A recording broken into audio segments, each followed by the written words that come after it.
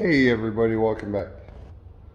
So today is a little bit of a different episode. And what we got going on is, a while back you guys seen my 3212 Simplicity, the one that I used to always pull around the log splitter with.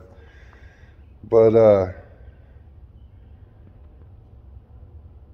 when the guy restored the thing, he did kind of a shoddy job, and he didn't do any of the regular maintenance or anything like that. So I'm gonna flip you around, show you what we got. So that carburetor is not allowing the engine to get any fuel, so it needs to be rebuilt. Well, to find parts for these old carburetors, it's not hard to do, but everything's back ordered right now. So what I actually did was I have partnered up with HIPA, and hang on a second, take it out of the bag. Alright, I have partnered up with HIPA, and they actually have the replacement carburetor for this single cylinder Briggs 12 horsepower. So today's project is to get this thing all swapped out. There are a couple things I'm noticing that are backwards, like on this one, this linkage on the old one is down on the back side. This one, it's on the front side.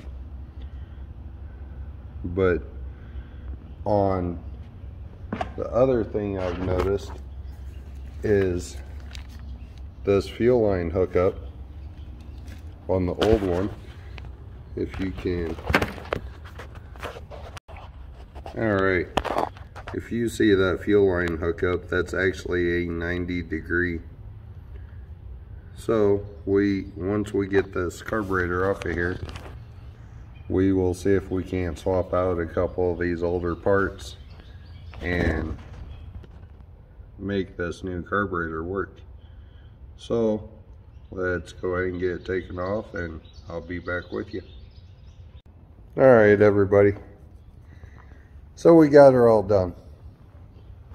So flip you around and show. There it is. Oh, there's Miss Sadie. She came in for some lovin's. There it is.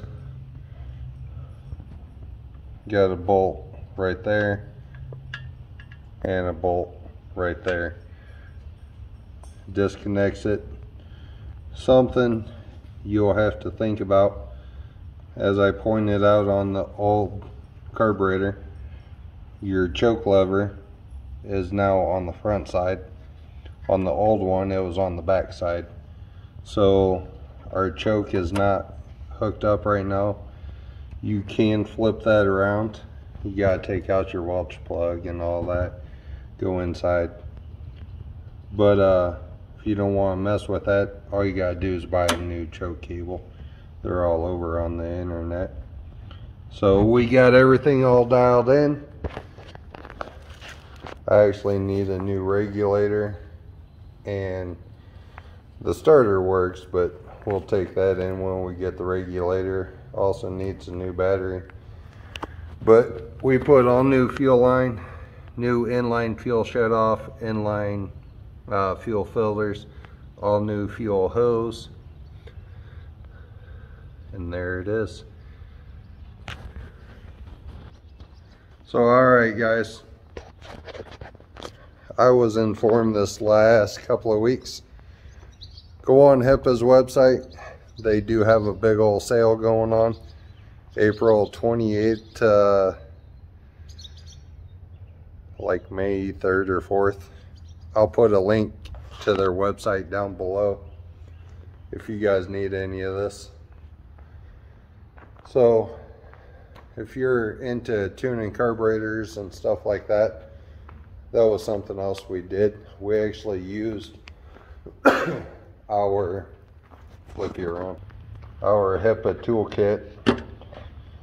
We actually tested the spark on this puppy, and it has really good spark. So they got a couple of different, so go on there, check them out, see if they got the carburetor, fuel line, stuff that you need, and utilize that sale while you can. So there's another garden tractor up and running. This one will primarily be hooked up to the log splitter at all times. One sitting there full of tools and everything else. This one will be hooked up to, like, the yard cart right there, or the wagon back there under all that mess. That's what this one will do.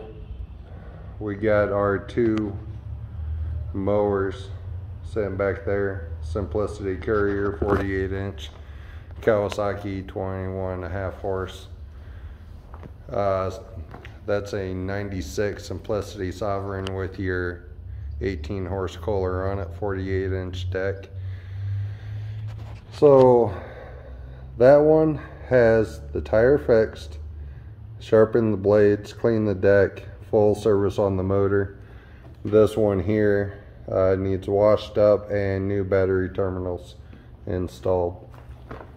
So other than that, we just got done adding another garden tractor to the fleet. So alright guys, as I always say, be safe, be kind, have a wonderful week with your families, and if I'm lucky, I'll see you at the next one. Thanks for watching, everybody.